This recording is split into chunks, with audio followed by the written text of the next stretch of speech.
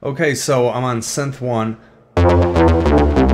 So let's say I don't like that sound and I want to change it. So you hold down shift, press synth 1, and then you can switch and choose, but you can't hear it. Like, you can't hear what you're changing. So I'm just going to show you very quickly how you can audition. So in a previous video I've done, it's called screen swap. So just have to do this. Just go to synth 1, press shift synth 1, choose a preset, hold down note, and play to audition it. Switch, hold down note, and that is how you audition. So again, you want to change the synth sound, press shift, synth 1, let go.